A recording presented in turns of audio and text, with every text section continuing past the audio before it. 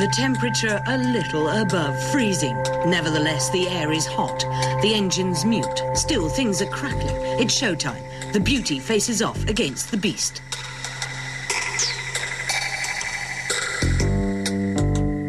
Good manners versus venomous ferocity. Classic meets rock and roll. Cultivated behavior against brute force. 500 high-tech horses in the SL from AMG bolt out of 8 cylinders with the help of a supercharger. Impressive, at least until the Viper opens its mouth and shows its fangs. Beneath the seemingly endless hood, we find the brutal derision of average automotive technology. 8.3 litres of displacement, a V10, 506 horsepower.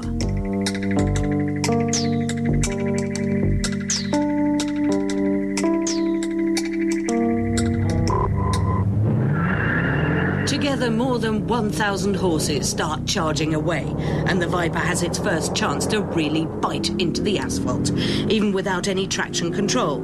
It hits 100 in only 4.2 seconds. It's already at 200 after 13.3. ESP is not part of its vocabulary. It slashes its tail like a wild beast, yearning for someone to tame it. A mean machine like no other. Just as impressive, the perfection of the SL chassis. Precise handling only a carefree millionaire could keep under control.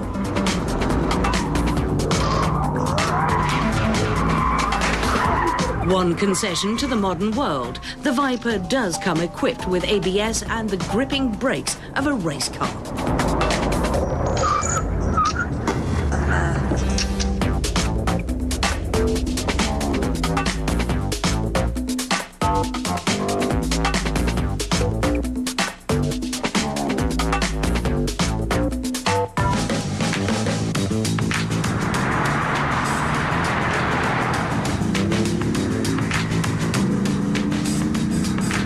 Out in the wild, the Viper is much more conspicuous than its counterparts in the animal world.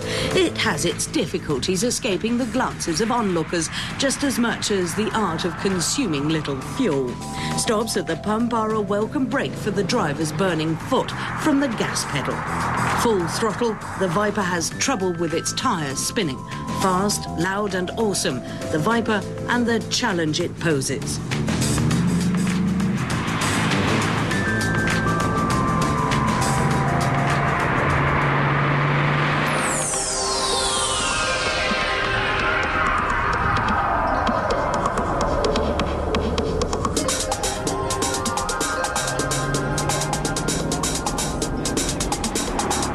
The SL is a car you could use on long business trips, but it's much too good even for that. Beneath its tailored suit lies the power of a racing engine.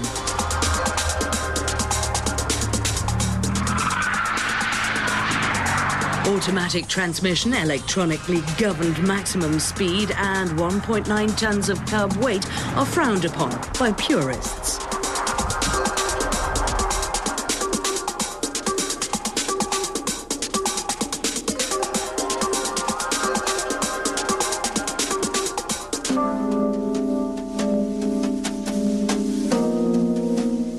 Notching up points is something the Viper abhors, an uncompromising creature that objectively would lose any comparison test, but from a subjective standpoint wins over the hearts of many.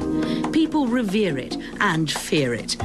When the first Viper made its debut 10 years ago, some said, if this car does not excite you, maybe you should check your pulse. Maybe you are already dead. Whatever.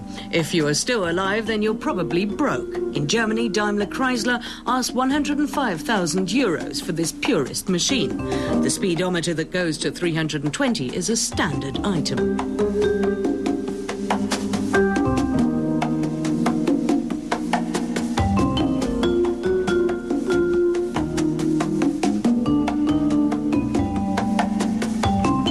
Also has its price, and it's always been a bit more expensive moving around in a Mercedes.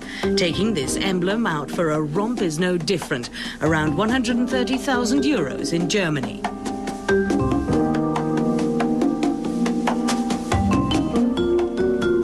It's not a question of whether one has sufficient money or not. It's attitude that counts behind the wheel of an AMG. The SL is a car for gentlemen, the Viper for freaks. One corporation, two opposites in sports car engineering.